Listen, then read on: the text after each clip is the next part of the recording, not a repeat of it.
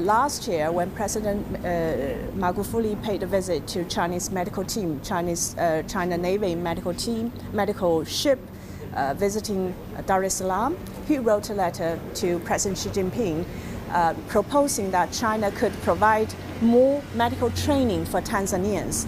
And this time, only after 9 months, we almost realized that because the President Magufuli's request has got enough care, enough attention from President Xi Jinping, and he instructed the Ministry of Foreign Affairs and the Ministry of Education to do the follow-up. And right now, there are going to be 20 people from the Muhibbili Institute of Medicine and Applied Science who will go to China to have the PhD degree and or the master degree to study a lot of to study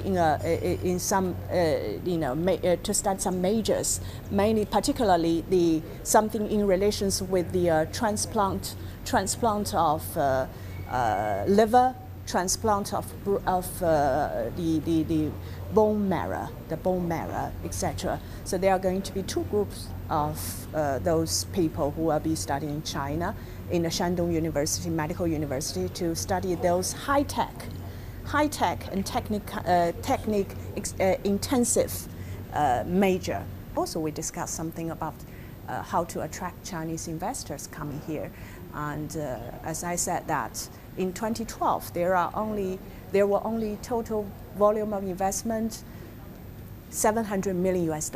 And after 5 years, until last year, 2017, there have been $7 billion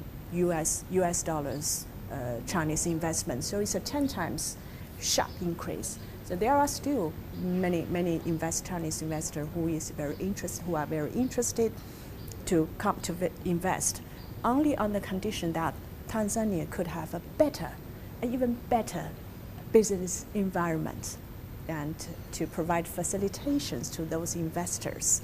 So the President has assured me that he will work with the government, and himself will try their best to facilitate, to do a lot of facilitation for those Chinese investors.